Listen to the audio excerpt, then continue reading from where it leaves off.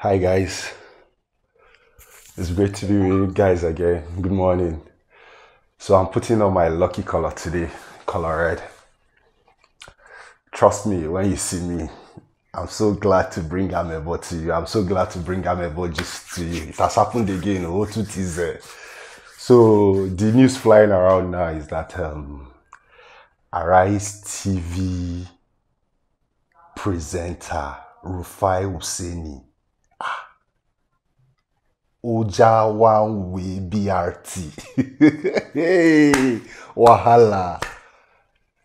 Rufai Oseni that a lot of people look up to as some sort of moral compass in the society actually broke the laws of Lagos State.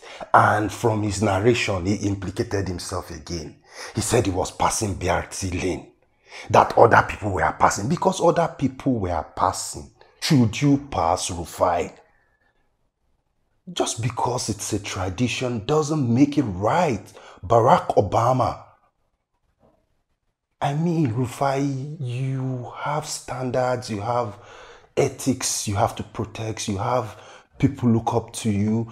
And now the funny thing is that it's taking a new dimension.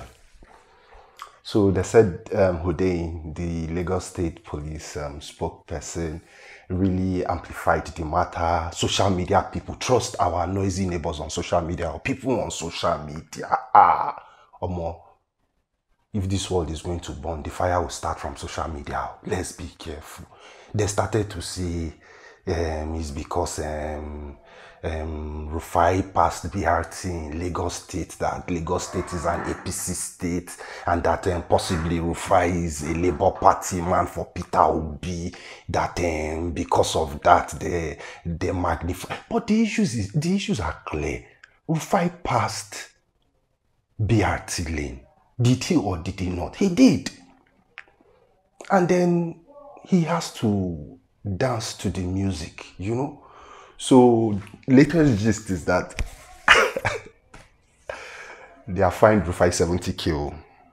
Now, wow, $100 don't fall for Rufai pocket like that too.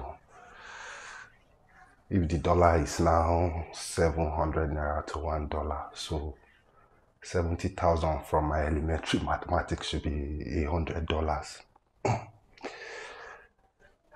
Rufai is bigger than that, and they can easily do crowdfunding for Rufai, but all the matter just tie rope from the angle of Rufai trying to say 3 other cars passed. Then he was now saying police were using gun to threaten him. They wanted to collect his car and they drove off this. Then the police came in and then people were for and against.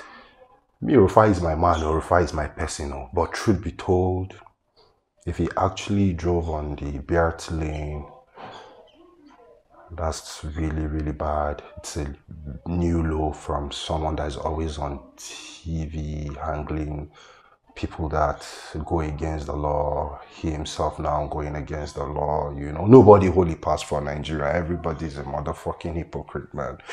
We just come on here and we say the good things, blah, blah, blah, and blah. And then in our closets, we do about what suits us, you know. So I really feel for Rufai, and the police should tone it down on him. And 70K this period, I'm gonna make a Rice TV give Rufai small small change to put for pocket, because as the way things are right now, man, 70K